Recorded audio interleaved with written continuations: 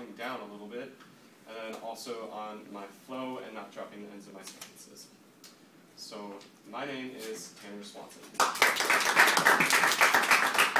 So, I want to start off by first telling all of you that, unfortunately, no, I'm not going to be funny today. It's my fault, as Obama says. So I just want to have that said at the beginning. Now, let's go to the next part. Someday, all of you are going to die. It is a fact, it is inevitable, and it will happen. Everything that you've ever done, you won't be able to change, and everything that you haven't done, you won't be able to do. And I think that that is a very terrifying prospect for most people.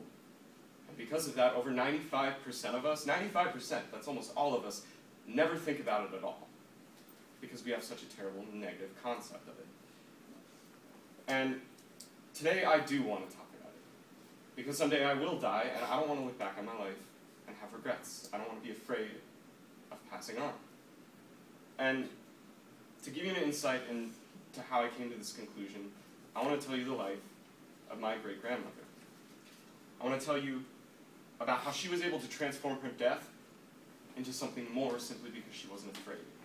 And I'm going to tell you that by going through her life, her death, and her legacy and its impact on my life.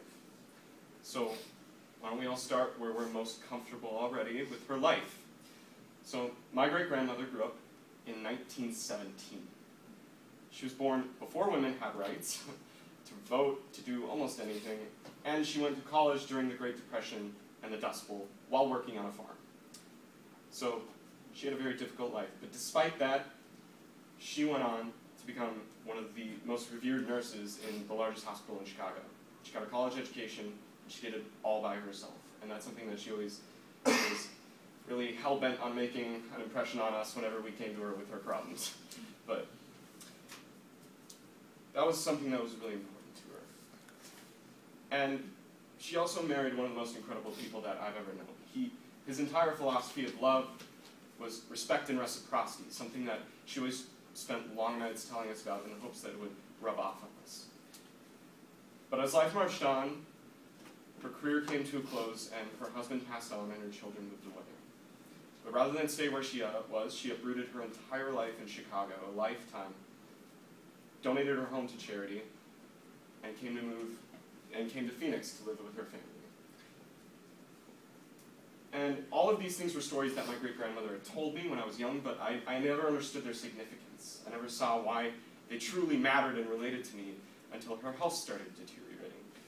Now, my great-grandmother was very aware of her mortality. She was a nurse, she had been around people her entire life who were dying, and she knew when her time was coming. And as that time approached, I noticed that she never expressed any fear, any regret, or anything. She only wanted to spend more time with us. And so I had to ask her, why are you so happy? Why are you so content with this? Like, I'm so sad just watching this, and yet you seem so fine with it. And I remember she looked at me and she told me that she had always lived her life as if every action she took would be her last, as if she could die at any moment. And she told me, I have never faltered in my life to make a decision that would make me or those around me happy, because I know that I wanted to say when I died that I did it. That I had taken control of my life, I had made the best of it, that I have lived, laughed, and loved, and that I had no regrets. And she didn't. She passed on peacefully in a warm home with her family, loved, on December 12th, 2013. And this was possible because she never took any action for granted. She always acted as if everything she did would be the last thing that she did. She cared with the same compassion as she would in retrospect when she was young. Her compassion of consistency, of love, intentional caring, making sure that she was doing this on purpose, was her legacy, her compassion that comes with death. And she was able to, with that, transform her moment of death into like one of the most triumphant moments of her life. And that's something that I've never seen again in anyone else.